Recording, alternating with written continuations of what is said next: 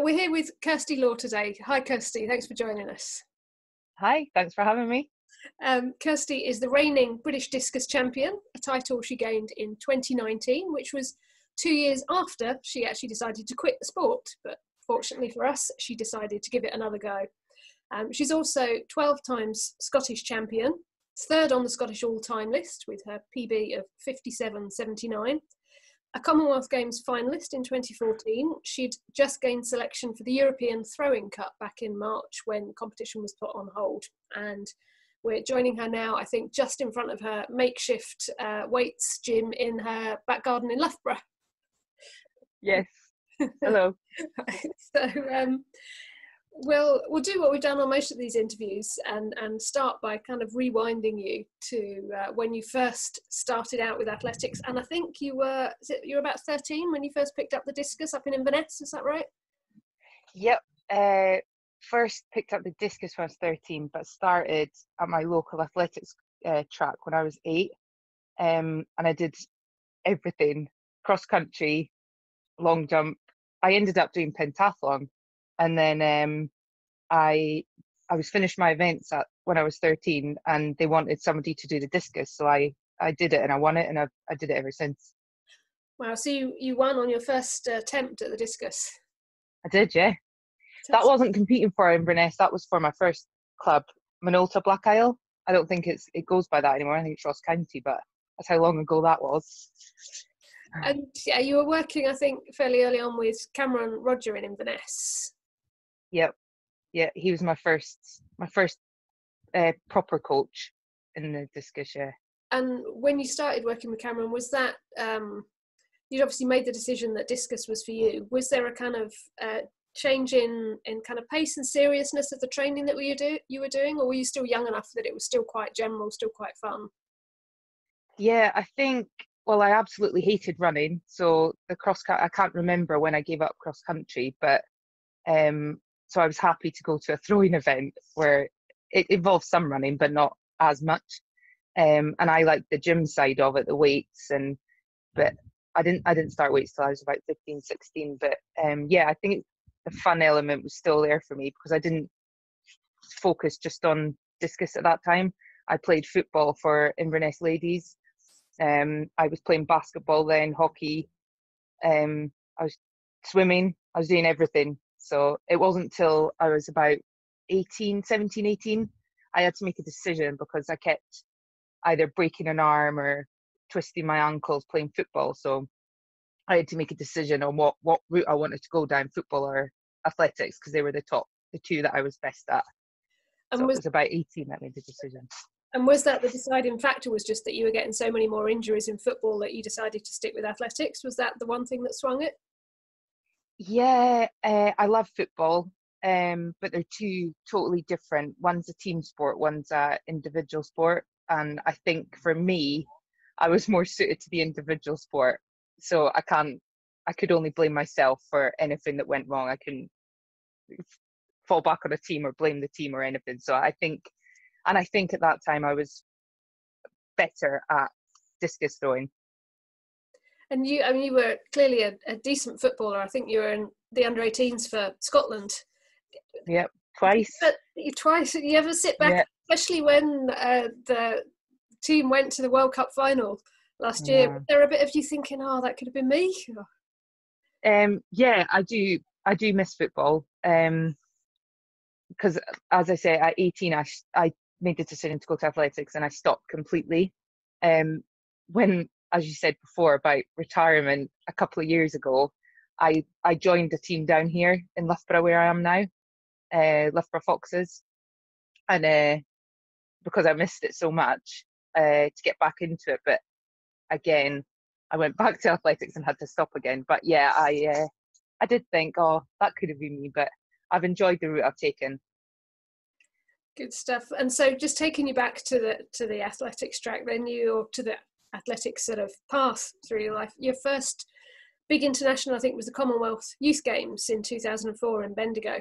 Talk to us about that. How important was that as a kind of developing athlete to have that opportunity? Yeah, that was amazing. Like you said, it was my first big thing. I think it was 17 or just turned 18. because it was in the December, so I think it was about 18. That was amazing. It got, like, especially because it was the other side of the world. The journey, I remember them saying, giving us all this advice about not trying not to sleep at this part of the journey. Now sleep at this part of the journey, so you're not as jet lagged when you get there. Because we were competing. I think it was only maybe 4 or 5 days after we got there. So yeah, that was a big part of my learning into the sport. That was a good trip. And talking about competition, I know you've said that Glasgow 2014 was quite a pivotal one for you in terms of keeping you in the sport at a time when you were maybe not that enthusiastic about staying on, but being able to compete in Glasgow and at Hampden was an incredible experience, and that was one of the things that kind of renewed your excitement for the sport. Tell us about your Glasgow 2014 experience. The Glasgow 2014 experience was the best experience of my life. I've said it. The crowd, everything about it was amazing, and I'm a big football fan, so I go to Hampden a lot to watch the football team. So for me to go onto that field and compete was phenomenal. And I was competing the time that Ailey Doyle won her silver medal.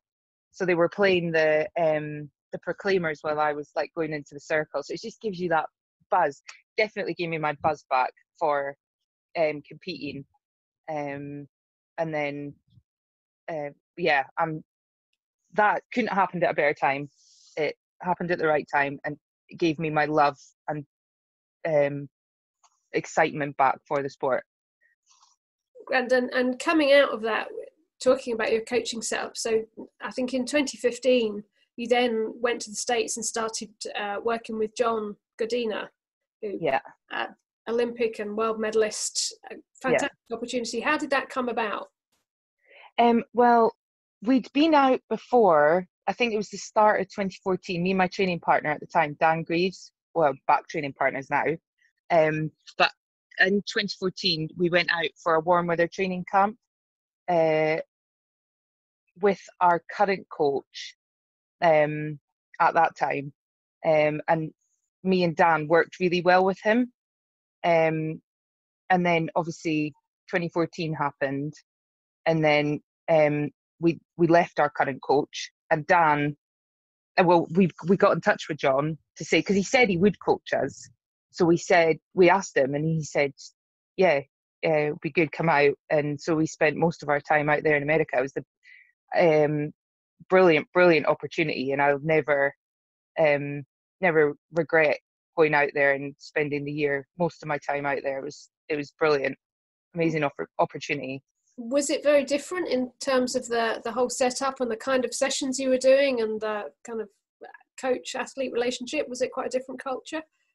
Yeah, I mean, we had a good coach-athlete relationship. The training sessions seemed to double in the time and quantity. We were training, so I went from training maybe 2 hours a day on my training days to maybe 3.5, 4 hours daily out there. So it was nice to go out there and live like a full-time athlete for a couple of months at a time.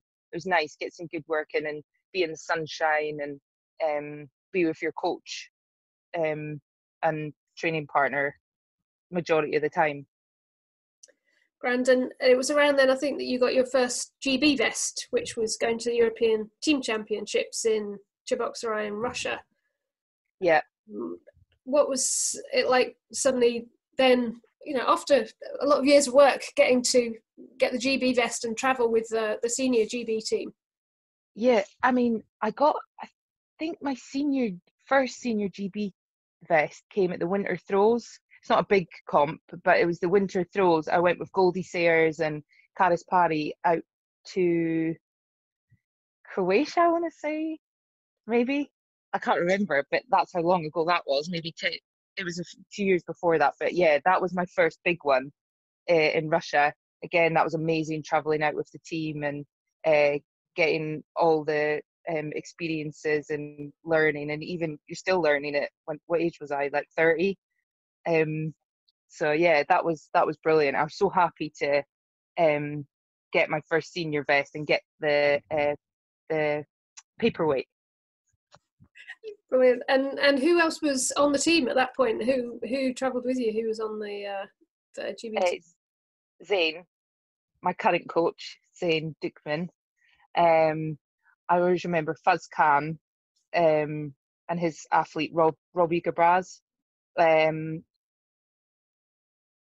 Louise Blur. They were the main ones I stayed with, and I can't remember any others really. Right. And since we're talking a lot about competition, we can't really talk about your career without talking about the Loughborough International as well. I think you have been more times than any other Scot. I think it's 12 times you've appeared, and you were there as captain last year and won the competition. Was that a good experience to be there again as captain and to win? It seems so far away, so long ago last year. So we haven't competed really since. But I love competing for my country. We don't get to do it enough, I don't think. So when I can pull on the Scotland vest and represent my country, I will. And it's just the best feeling, apart from the Commonwealth Games, but that's every 4 years. But yeah, the Loughborough International is a good chance for us all to get together as a team and compete for our country and have fun, because it's like at the start of the season, so it gives you a good indicator of where you are. And yeah, lucky I like to compete. Obviously, Loughborough is my home track, and yeah, I like to compete there, especially with a vest on. Great. And then just returning to the sort of coaching. So you worked with John for about a year, and then decided to stop that. It was just a good setup, but not working as well as it could have done? Well, I think the main reason I stopped with John was because I couldn't afford it anymore. It cost £10,000 for a year to be with John. As like I say, if I could have done the another year, I think I might have, but I don't know. I don't regret anything going out there. I learned so much from John. It was amazing getting to know him and getting to know his athletes, and America. I just love America. But yeah, that was the main reason. But I think me staying here and Zane taking me under his wing was definitely the best option for me. And so you then, I think around 2017, was it, you decided that maybe it was time to retire? It was the end of 2016. Was that before you were working with Zane, or was it Zane coming on the scene that then kind of drew you back in? It was before I was working with Zane. I was just I knew there was something wrong, because with John, we used to, because he lived in America, he used to Skype us on the iPad, so he'd watch us that way. And me, if everyone knows me, I'm a happy, bubbly person, and I was just getting so frustrated, or I don't know, with my throwing. I started crying and that's not like me at all, but I was just getting myself so much into a lull and a bad place that I just didn't want to do it anymore. I'd had enough. So I think I took a couple of weeks off, and Zane lived in Loughborough, so he was training. I knew Zane, and I just, after a few weeks and stuff, I started, because I was like, oh, I think I'm just going to retire. And I was just working, like I said to Zane, can I come and just work in with you? And he's like, yeah, no bother. And then he'd like say, oh, it's just, I don't know, mention my left arm or something. And I started to enjoy it again. I don't know if it was the fact that because John was so far away, and I wasn't ready for it, or that Zane, he got me, he found the love for me and discus back again, because at that point, it did take me a few months. 2017, we started working together. I think it was in the January of 2017, and it did take me a bit, but I got the love back and the excitement and spark back, and I knew that's what I wanted to do, and it's literally been like that ever since. And we're talking about Zane. I don't know if we spelled out. This is Zane Dukeman, who is himself still also a competing athlete. Was he already coaching other athletes when you started working with him, or was it that you were working alongside each other and he then kind of stepped into that coaching role to help you? Yeah, he was working with George Armstrong, who he's still working with now, and I think some of the uni guys he was working with then. But yeah, I asked him if he'd coach me, and he obviously thankfully said yes. But I've said it before, but I wish I'd met him sooner. Well, I knew him obviously, but I wish I'd gone with him. Maybe, although I don't regret America, but maybe it was a better option. We should have gone to Zane earlier, but you can't look back and regret stuff. So, but yeah, he's helped me massively. Still doing. What is it about the way that you're training now and being coached now that has been so helpful? So as you say, Zane's still an athlete himself. So I think he gets it. He gets how athletes think, how athletes need to be. He's like, he doesn't shy away from asking for help if somebody's offering an opinion, because there's a lot of coaches don't like other coaches butting in or anything, but Zane's not like that. He's very open-minded. He understands. He just gets everyone he works with. He's a nice guy. I think that helps as well. Like I can go to him for absolutely anything. I tell him everything. He's like not just my coach, my friend. So yeah. And I mean, looking more widely at your setup now, it's one that maybe on paper shouldn't work. So you're working, you're not funded, so you're working part-time in quite a demanding job. You're a nursing assistant in a high security mental health facility. You're doing 14-hour shifts. Yeah. Zane himself is based, I think, in Doha. So again, you're propping up the iPad in the circle for him to watch you. If you were to write that out, it just doesn't sound like the ideal setup. And yet you're throwing probably better than you have done for years and years. Yeah. I guess it's the message that it is just a matter of experimenting and patience, and that eventually things, try unusual things. You never know what will work. I mean, I'm literally in the best shape I've ever been in, the best shape of my life. I was ready to compete at the start of this year, but obviously we can't help what happened. But yeah, me and Zane and Jade Lally, we Skype. We've been doing that since August last year, since he moved out to Doha. So everyone that is coming into this and doing all these coaching online sessions, we've been doing it since then. It's just the norm to us. He's 2 hours in front, so he tells us when we can. So we work around him because he's working out there. So when he can watch us, we'll be there. But it's just the norm to us. I work my shifts. My work are amazing with me. I did start full time because that was the time I was going to retire. But my work, they've been absolutely amazing with me, giving me all the time off I need to go and compete. And my managers, my bosses, they've just, if I need a shift swap, they'll do it. They let me use the gym at work. They're very, very accommodating because they want me to get there. So yeah, but yeah, it's just the norm to us now. And me, it is tiring working the 14-hour days, but you just have to manage your time and recover and eat well, and yeah, it's all good. And well, we can see that it's working because you'd had British titles at under 17, under 20, under 23, and then last year you finally got the senior title. Yeah, must have been a happy day when you finally got that medal around your neck. Yeah, it was an amazing day. Obviously, I wanted to throw further and throw better that day, but I did what I needed to do on the day. So yeah, I was very, very happy with that. Great. And Scottish champ and British champ. Happy days. Brilliant. And I mean, do you think it's the case you've pushed through what was obviously a difficult time in, I don't know, your late 20s or early 30s and come out the other side? Do you think there is a tendency maybe for a lot of athletes will go through a rough patch, and if one of the rough patch hits slightly later in your career, it's tempting to think this is it, it's all over, rather than something's wrong, I need to put it right and carry on. Do you think that Yeah. and sometimes people retire a bit too early?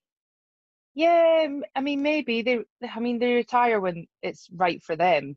I'm glad I didn't retire. I always remember my dad saying to me, because I said, I think this is it, I'm done. And I always remember my dad saying to me, don't have any regrets. So if you retire, it's always better to carry on, and because you won't regret that. He said, just don't have any regrets in your athletics career, because when you get too old, that's it, you're done. You can't go back to it. So I always remembered that. And it definitely, I mean, Zane got me back, and it definitely helps training with someone you really get on with. Like, it would have been a lot harder with Zane out there, and I was just training myself. But me and Jade Lally, we've got the best relationship, and we train together as much as we can. Not so much just now. We can now in the throwing out in our rugby pitch, but obviously we're gymming separately. But when everything gets back to normal, I think it'll be a lot better. And you mentioned that, well, we've talked a little bit about the Scottish champs. 12 Yeah. titles you've got already, and I know even after the European Championships in Berlin, you jumped on a train and a plane to get back and defend that title. What is it you love about that competition? I mean, I came back from Berlin because I was disappointed with the way I threw in Berlin, so I wanted another chance to throw better, which I didn't do, but that's a different story. But yeah, I love coming back to the Scottish champs. I'll try and make it every year if I can. It's just I don't get home much. I don't get to compete in Scotland much, and it's just nice to remember where you came from.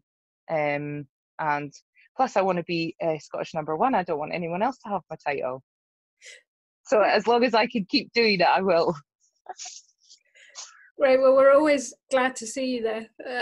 And 2020 obviously has been a tough year for a lot of athletes who are, including you, working towards qualification for Tokyo at a time when a few years ago you didn't think you were going to be doing anything other than watching it, I guess. How are you coping? And I suppose particularly how has Zane helped you cope with, I mean, both the training demands of having to really change that goal, but also the kind of psychological adjustment involved in that? I mean, we've adapted, like you say, you can see my gym behind me. We've adapted my program to suit what I can do, because I've been very lucky in what I've been given. So I have been able to still lift and do my other bits, and we've been able to use the rugby field. But so that's kept me sane, I think. But Zane, I mean, I was fine. I was a bit down at the start because we didn't have anywhere to throw or anything like that, and I was in such a good place. I knew I was ready to throw far, and then this corona hit, so obviously everything changed. But we got so I was fine, and then only a couple of weeks ago, I kind of lost my way a bit, because with throwing, you're up there and then you just lose it. Something will happen or something will change. Like, I've been working on a change, and my distances weren't where I wanted them to be or where I had been throwing. So they were coming backwards. So I got into my head. So Zane's had to have a chat with me and get me out of it. And it is hard from miles and thousands of miles away, but he did it. Now we're finally getting back into the track. So we've been given 2 slots twice a week, which will be good to get in with the cage in the circle. So yeah, it'll be fun. That's how that starts today. Fantastic. And in terms of that kind of role, the coach's role in helping keep the morale and the focus of an athlete in difficult times, how do you do that? What can Zane say to you that can lift you out of that? Is it perspective or? Sorry, I missed the last bit. Is he kind of putting it in perspective and looking at the bigger picture, or what kind of things is he saying to you that are helpful? Yeah, because as an athlete, it's you like focusing on the there and now. You don't remember what you were doing last week, or, well, this is coming from me. So what I was doing last week, although I was throwing further than my PB last week, maybe this week I'm not. So he'll remind me what I was doing last week. Go back and look at your training diary. He'll say, I'm not worried, so why are you worried? And if he's worried, then I should be worried. As he just has this way of speaking to you that helps motivate you back, get you out of how bad you're feeling. And we're very lucky to have Zane, definitely. I don't think all coaches would be good like him, especially the number I've had. I know I'm speaking from experience. Fair enough. Well, you're down in England, and I think things are a bit more opened up than they are here. So you are itching to go so that you can go and get back on the track this afternoon. So we will let you go and do that and enjoy training with that nice blue sky that you've got behind you. Thank you very much for talking to us. That's great. No, welcome. I enjoyed it. Thank you.